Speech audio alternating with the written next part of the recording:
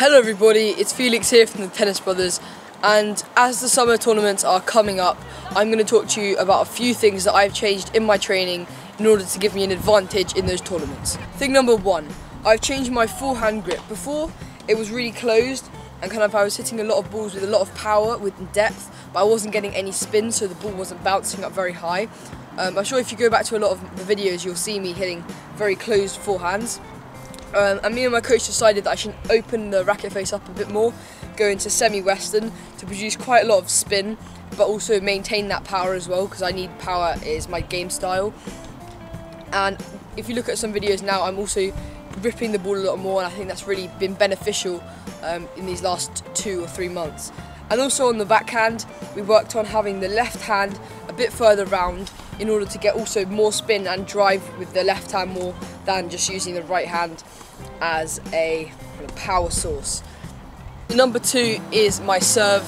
I changed it from having a really long backswing to a shorter backswing, and it's obviously giving me more accuracy and more power, because in one shorter movement I'm generating a lot of force, whereas before I was kind of coasting, and then in that one movement I had my racket back here and I couldn't really produce much power.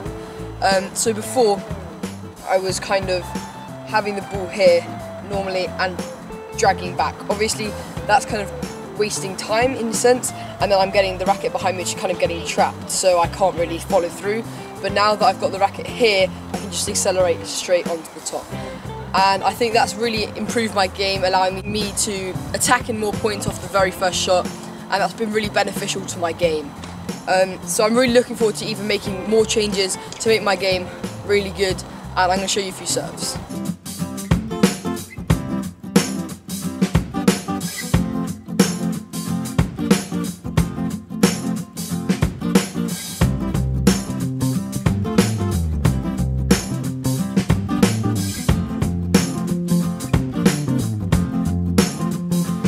So, are there any changes that you've had in your training recently, whether it be diet even, style, technique, movement, anything like that? Leave a comment down below.